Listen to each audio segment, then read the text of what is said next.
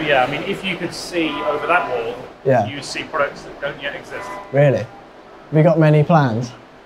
Really? Oh, amazing. Hello and welcome back to the channel and welcome to the Norton HQ and factory. This is a really impressive unit. So I've just ridden this Commando about 70 miles here in absolute torrential rain. I could barely see anything and the road was practically a river. And as I got to the end of the ride, I think something is slightly wrong with the bike. It's kind of lost power and then it would kind of get power again and then lose it again. So it was being a really jolty. I also thought that I was going to have to amputate my hands because they're all purple, but it's just the dye from the leather gloves. I couldn't feel my hands either, so I really did think I would frostbite or something. But I was just trying to start it up and see.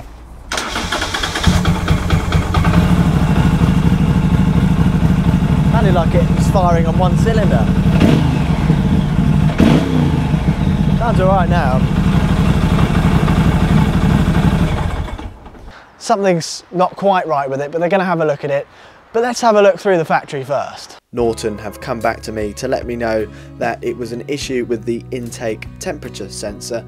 This particular sensor's waterproof seal assembly from the supplier wasn't quite right, so with the excessive rain that we had on that day, this didn't quite go to plan. So this has since been changed and the bike runs absolutely fine straight away. And if this was a customer's bike, it would have been fixed under warranty with no issues. We'll kind of skip past this because this is like almost the end of a motorcycle's production story. Right, okay. So we'll kind of skip. Come back to that. We'll come back to this. Yeah. Otherwise we're skipping ahead. Yes, yeah.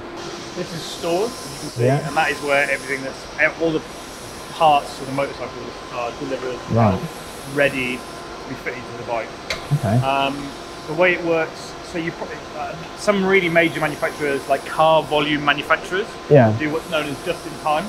So that's where a part is like delivered and within 15 minutes it's fitted to the vehicle, that kind of thing. That means they don't hold any store apart. Okay. We don't do that kind of manufacturing. Yeah. Each motorcycle has a build trolley. So there's a build trolley just there, and you get two types of build trolley. Yeah. So that's an engine, and that is a V4 engine waiting to become a full V4 engine. Awesome. And then the other side of it, the ones where they got the bigger boxes, that is a full motorcycle build trolley. So if you went around there, you would see wheels, suspension components, everything that builds a motorcycle, basically. Awesome.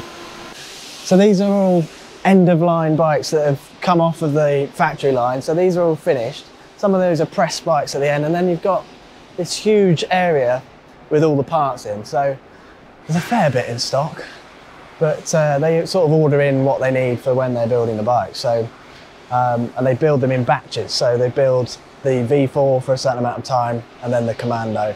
But if you want to nick any Öhlins forks, this is where you find them. Yeah. They will design future product, basically. Right, okay. And it's visual design rather than like technical design. So engineering is still in the building, but they're over at the other end. Yeah. So this is looks of it. The design and the looks. Yeah. Okay. And I mean, if you could see over that wall, you'd see products that don't yet exist. Really? Have you got many plans? Really? Oh, amazing. That's exciting. Yeah, definitely. Yeah, I'm excited. I really like these bikes. So, what sort of things have you got planned? Can you tell me a little bit? No? Fair enough.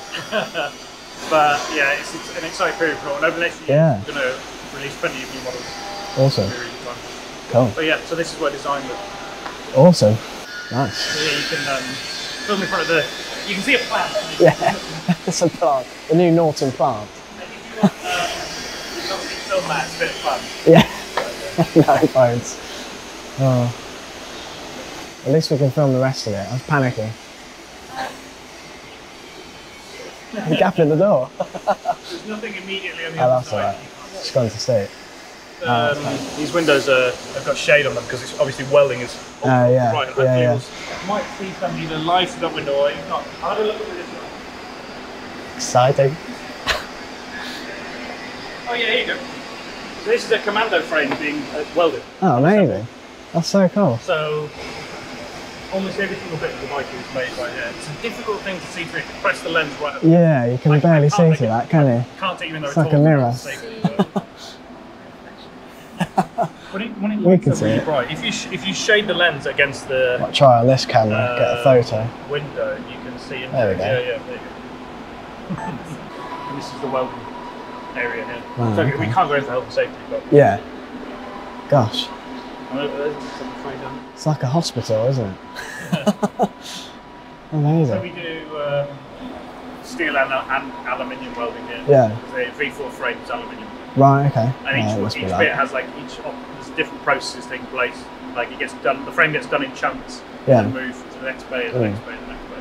What are the differences and costs of manufacturing in England to like India? It must be. I mean, because people always say, "Oh, the Norton's 17 grand. I can't justify it." Yeah. I get a few of the comments have said that, but it's just trying to explain to people, well, manufacturing in England's a lot more expensive. Yeah, I mean, yes. So we don't manufacture anything in India, so I don't know what the cost would be for you to do that. But yeah, I mean, the simple fact of it is expensive partly because we do it right here. Yeah. But also we take a great deal of care over our motorcycles. Yeah. It is a time-consuming process. So to kind of put things to scale, so this motorcycle factory running at full speed produces a maximum of 8,000 motorcycles a year. Right here on this site. Okay. Our parent company, TBS, produces 13,000 a day. Wow. Cracking. Yeah. 3 million a year. Bloody hell. So if we set off in a race to build the most motorcycles, by lunchtime on January the 1st, they'll win. they've beaten us. Yeah. Crikey. So that gives insane. You, and obviously one of the things they have is an enormous economy of scale. Yeah. The amount they produce. So that maybe that helps answer the question. Yeah, it must do. Yeah, lower numbers is always more as well. Yeah, economies of scale, of course. Yeah, if you're producing 10,000 a day, then it's a bit different, isn't it? Crikey. And of course, the other thing as well, next to none of our manufacturing process is mechanised. Right. It's all hand built. It's pretty much all hand done. Yeah. Yeah. Again, which is adds to the price. Yeah. I mean, and little bits all add in. So you know, if you do robotic welding, for instance, you don't have to wait for the frame to cool down. Right. You can just the robot can pick it up and move it. Yeah. Yeah. Of course. You can't. Yeah. So lots of little ways that you kind of don't really think of all add up. What happens in here then? This is where everything gets polished. Brilliant. Oh, nice. Anthony must be at lunch. Oh no. He might be. I tell you what, we'll come back once we've finished doing everything else. But this is the polishing room. So this is where. Cool. So we have. There's a guy called Anthony, and he does every bit of our polishing. Right. Okay. So everything is when I like hand. You know, he uses a machine, but it's polished by hand. Yeah. A V4 frame, for instance, which is completely polished front to back, takes about 6 hours. Really? Wow. Yeah. And if you've never done it before, polishing is a real skill. It's really hard work for a start, but it is a real skill. So one slip and the part is ruined. Really? Yeah. Gosh. So it's has that happened before? Bit of trade. No, I mean, not with Anthony's. No, I mean, I don't know. Maybe it's the odd part. For the most part, no. Oh, that's good. But you can also see, if you look expensive through there, you can see the exhausts for Commando. So I won't go in, but I can bring you out a piece of plate steel. So those exhausts arrive as plate steel. Okay. And they're rolled, welded, packed, polished. Every bit of the exhaust, is made here. I mean, we don't knit the wadding that goes in it, but within reason, every bit is none of that is outsourced. It's all handmade right here. It sounds blooming good as well. They sound amazing. Yeah, they sound really good. So one of the reasons it sounds so good, is we SVA our bikes. They're not homologated. Yeah. So because we're a small unit manufacturer, we're given a special dispensation, basically. Thought so, and that's why our bikes sound as amazing as they do. Yeah. Here is Anthony. Perfect timing. So he's going to do a bit of polishing for us, actually. Excellent. He is also, there's a lot of people here, a dead keen motorcyclist. Or maybe he's not. Maybe he's got to jump in to do something. Let's see.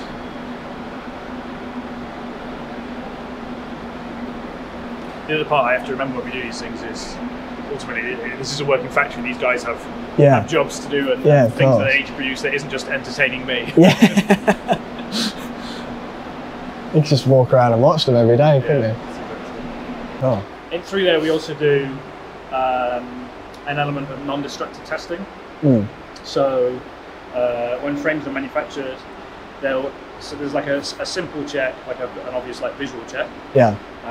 And then there'll be ultrasound. There's also like crack testing. So there's a spray they can put on that can measure that there's no defects in the material of the weld. Right, okay. 10 millimeters. Yeah. Without physically cutting the frame up. Okay. We do cut some frames up. Yeah. A portion of them are cut up again to make sure everything's exactly as it should be. Yeah. Okay. And then also in that metro room you saw with a Faro arm, so they can bolt it down and then run that around it and make sure every single dimension.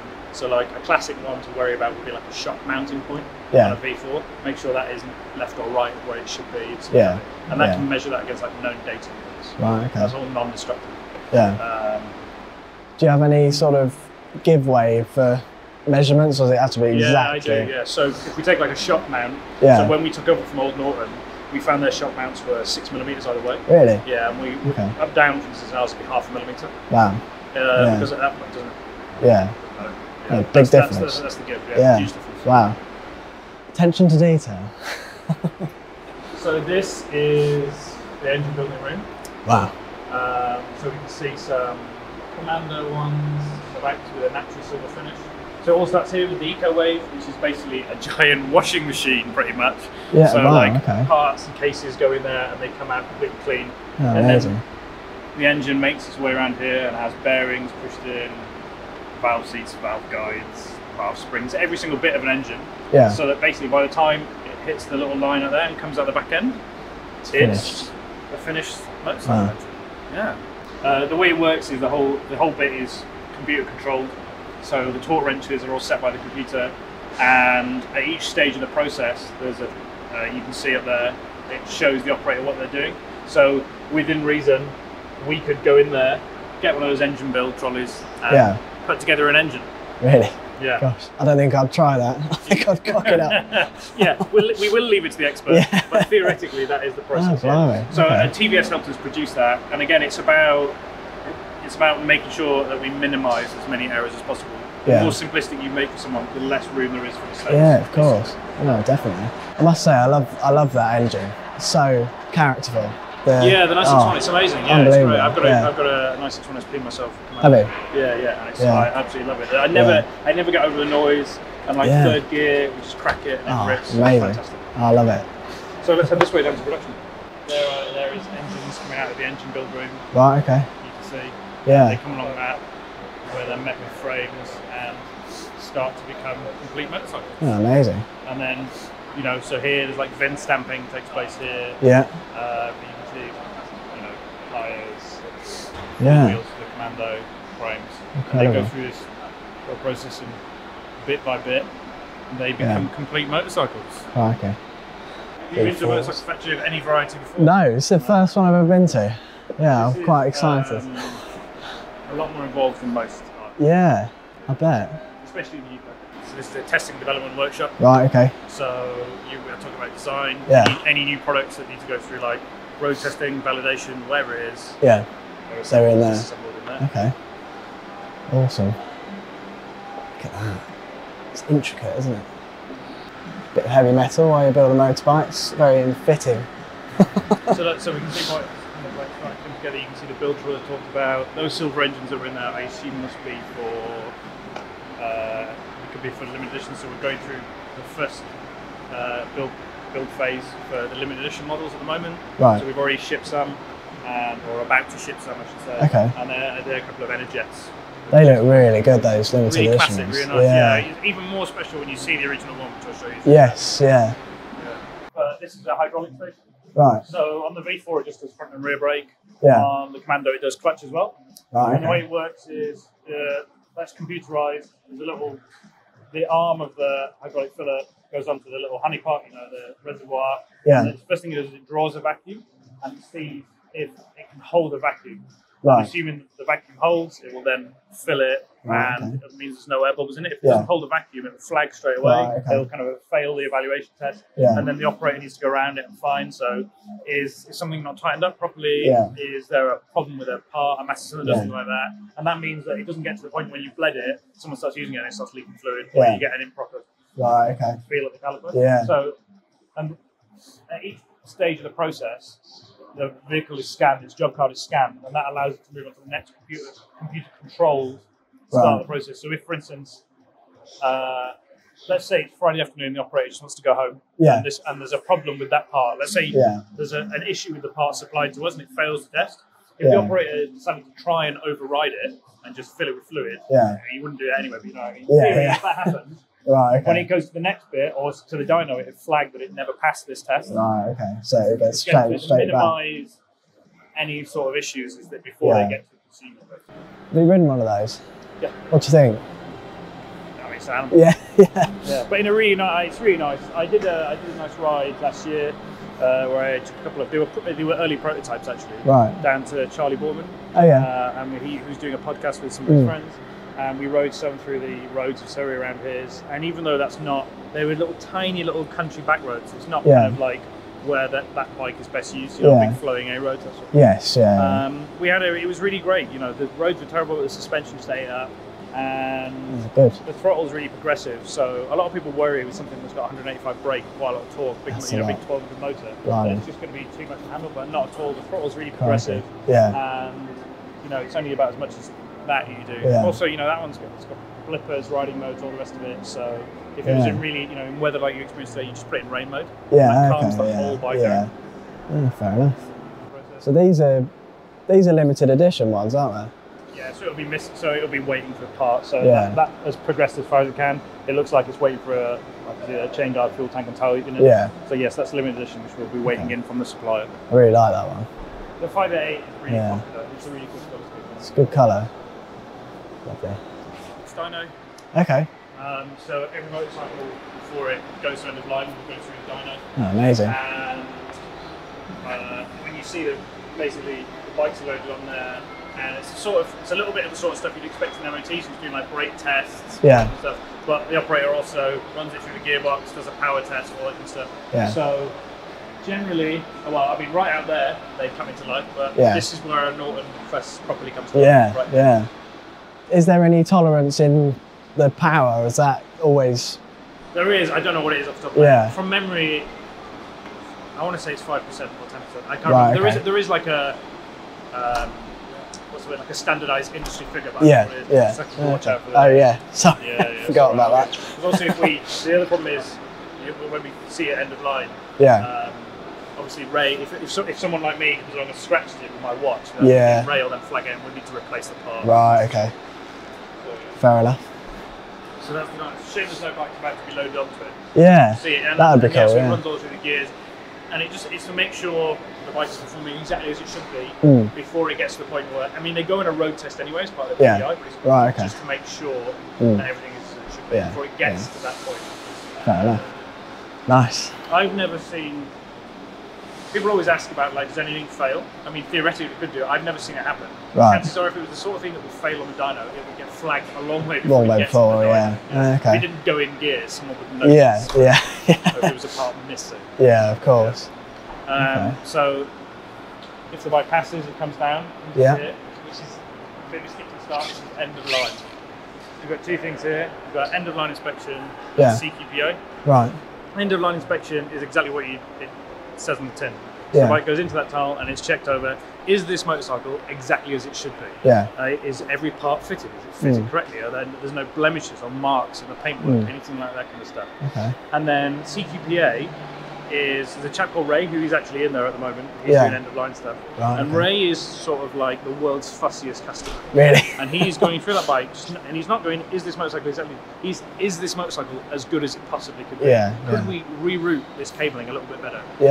Could that zip tie be terminated nicer? All that kind of stuff. He's going through it with the eye of the fussiest customer in the world to make sure that every motorcycle is perfect. Well, that's the best way. Absolutely, And Ray does failed products. That's his job. You know, if he picked up nothing, I mean, it'd be good on one hand, but it'd be a worry on the other. Of course. You know, accidents do happen. A classic example is Ray's got them on, but they've got like bands to cover like belt buckles and things like that to make sure there's no scratches. Obviously, idiots like me come along showing journalists around and just go, oh yeah, and then scratch it, and then the part is spoiled. So it needs replacing, polishing, reworking, something like that. And then once it's been to end of line, it comes to here. Okay. If there's any issues that Ray flags, it'll be flagged and it'll say for instance, over there, awaiting rework. So there'll be something there. Okay. I don't know what it is. There might be a mark on the frame, a scratch, a panel gap, something like that. Yeah. That's what our rework area is for over there. Okay. So if anything needs swapping, replacing, it gets done over there. Once it goes from here, we've got an SVA station just across the unit. Okay. It goes there, it gets SVA, gets passed to sales, gets a number plate, and it goes to a very, very happy customer somewhere in the world. And it's very rare. It's very rare that you ever meet them, apart from like at events, but not at the factory. But seeing that, it's very rare that you see the moment that someone collects their motorcycles. You forget how exciting it is to collect a motorcycle. So exciting. So it was really nice to see that chap in earlier collecting his V4. Who was an MUL customer. So at one point you probably thought everything was lost. So here he is. Oh, blimey, Here's the day come, he's collecting his brand new V4 SV. Amazing. Absolutely delighted with it, It's really nice. It's quite a rewarding moment. I bet, And he's probably ended up with a better bike than he would have done if he... Oh, undoubtedly, yes. So V4 SS owners that took delivery, we had a Blackwell sort of a scrappage scheme. Where they could bring those in and we'd exchange them for V4 SVs with a bit of a contribution. And we have to crush those. They're completely unsafe. Really? Yeah. Gosh. Nothing can be salvaged, they're crushed. Really? They're that bad? Crikey. Oh dear. Well, this was Norton's first motorcycle, the Norton. It used a Clermont engine. And this was, believe it or not, this was manufactured less than 10 miles away from where we're stood right now. Really? Yeah. Wow. That's how close the factory is to where Norton started. Unbelievable. So when did they start producing these? 1902. 1902. Crikey. Until about 1906, I think, when the Model 1 took over. Okay. Which was Norton's first motorcycle with their own engine. Right. This basically, so it's, I think it's 100 and, oh, I'm going to get the fact wrong. It's about 120 odd cc, maybe 170 cc. I can't remember off the top of my head. But a little single cylinder engine. Amazing. It was very innovative at the time because it had a carburettor. Right. Okay. Up to then, they just used evaporative carburetors, basically just a tray, almost like a tray of open fuel, and it just sucked the fumes in. Amazing. It had a 2-speed gearbox. Just there, made by Sturmey Archer, who make little bicycle gearboxes. Oh, amazing. And you pretty much need like 3 hands to operate it. So your front brake is a little rod brake that just pushes on the tyre like an original bicycle. That there is your spark advance, so you can manually adjust the spark timing. That's your throttle there, basically. Blimey. And then that there, it doesn't have an oil pump. That's your oil pump. My God. So you have to pressurise that, and you would pump it, and it pressurizes the system, and then it slowly lets the oil drip through. One pump would last about 10 minutes. Really? And then you'd have to keep remembering to do that as you went along. It's got no clutch of which to speak. Really. Right. Okay. It's just the natural slip of this leather belt, because that's how it drives. You'd set off pedalling. Right. And then when you were ready, you would basically smack it into first, and that would bump start it. And amazing. You were off, really. Okay. Crikey. The rear brake is this rod that presses in there, and the lever just sits just inside that leather belt there. So you have to make sure you had your trousers tied up, because otherwise it would catch you. Yeah, gosh. It was good for about I think the maximum was about 20 miles an hour, and it was good for I can't remember the range off the top of my head, but again about 20 or 30 miles, something like that. It was sort of like the electric bicycle of its day. Yeah. If we think of how far you can ride an e-bicycle and that sort of thing.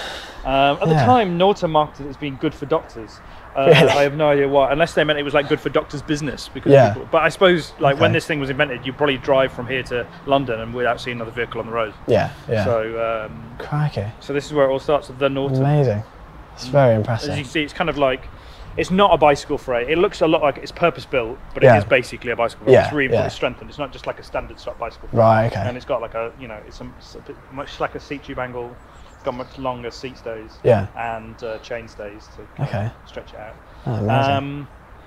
The saddle was supplied by Brooks, who are like a local bicycle saddle maker. They're still in operation now, and they're going to make us one. But believe it or not, I won't do for fear, but I could theoretically ride off on this. Really? Does it work? It's a runner. It's a runner. No way. It's a runner. Amazing. So I hope you've enjoyed this factory tour. I certainly have. That's the first motorcycle factory I've been round, and I must say it is mighty impressive. And as he was explaining on the tour, they are a very small company and they don't produce many bikes, only about 8,000 a year, whereas their partner company who own the Norton brand, they produce about 13,000 bikes a day, which is unbelievable. So that's why this is such a small production bike, and that of course adds to the value of the bike because it's a lower scale of economy, and it's made in Britain, and pretty much everything is handmade. So I hope this gives you a better insight into why these Nortons are the price they are, and it kind of justifies it for me as to why they are that price. And I do absolutely adore this bike, I really, really do. So I'd love to have another one, maybe even one on a long term. I'd really happily ride one of these for a year and see how I got on with it. But hope you've enjoyed it. We'll see you in the next video. Don't forget to subscribe, and we'll see you in the next one. Yeah. Can I have some water?